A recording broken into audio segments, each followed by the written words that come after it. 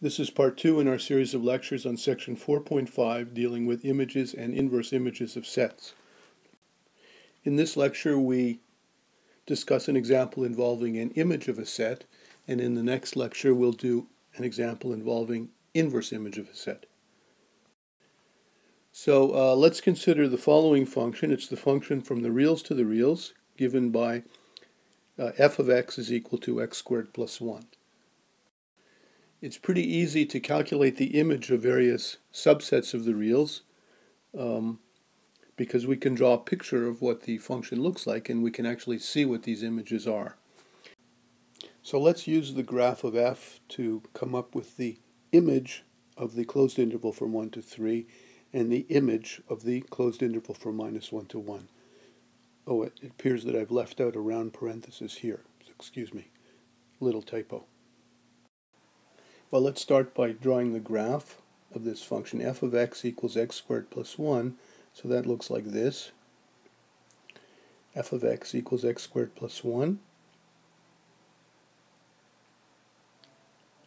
And we want to know, first of all, what is f of 1, 3? What is the image of the set 1, 3? And so that means we need to take all of the f of x's as x goes from 1 to 3. So if you just look back at the graph, say 1 is here, 3 is here,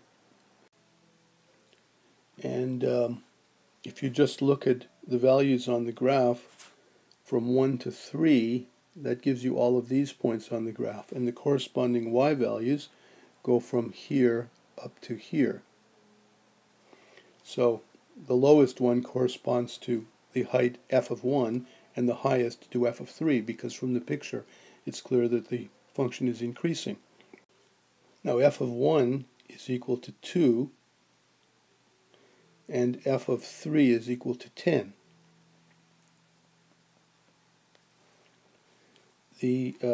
So 2 is the height here, 10 is the height here, and it's clear that we get everything in between and nothing more when we take the image.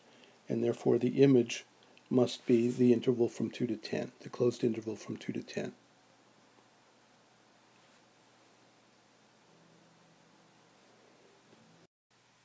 Now let's do the other one. The other one was the image of the interval -1 to 1. So let's draw the graph again. Say here's -1, here's +1. And so we're interested in all of these heights on the graph as x ranges from -1 to 1.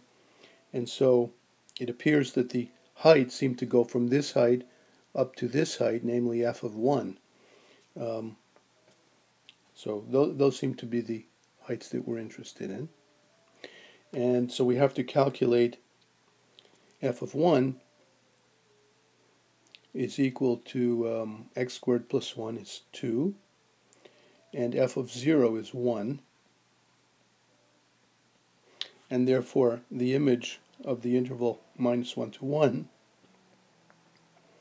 is, according to this picture, it seems to be the closed interval from 1 to 2. So those are the results. Okay, so we deduced from the picture that f of 1, 3, the image of 1, 3, is 2, 10, and the image of -1, 1 is the interval from 1 to 2. But that's a picture, and even though we know in our heart that that's what the answer has to be, we should still be able to write a formal proof using only working definitions. If anything, it's a good exercise in writing up proofs and working with working definitions. So let's just do one of them. Here's our function f. It maps x to x squared plus 1. It maps the real numbers into the real numbers. And I want to write a formal proof that the image of -1, 1 is equal to 1, 2. So let me just recall for you the working definition. If you have a function from set A to set B, in this case it's from R into R. And if you give yourself a subset x of A, in this case it's going to be the closed interval from -1 to 1, then the image of x, in other words f of this set, it's the set of all y in the codomain, in this case R, such that there exists an x, in other words in this interval -1 to 1, such that y is equal to that f of x. So what we need to do is we need to use that working definition, and of course also the working definition of this closed interval and this closed interval, to prove that this set is equal to this set. So that means that we'll have two paragraphs. In the first paragraph we'll prove that this is a subset of this, and in the second we'll prove that this is a subset of this. So you have to begin by taking an element of this set.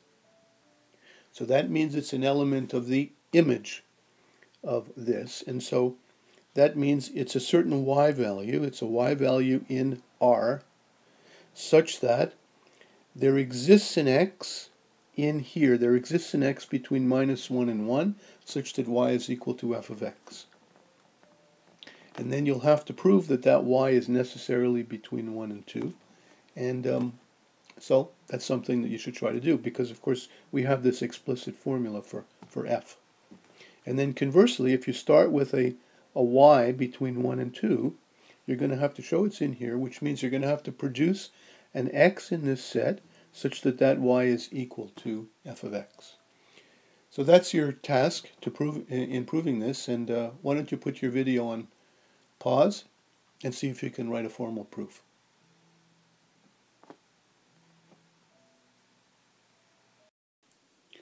Okay, so here's my proof, and let's just look at the skeleton first. I begin by picking a y in this set here, and ultimately it appears that I'm able to prove that y is in the right-hand side.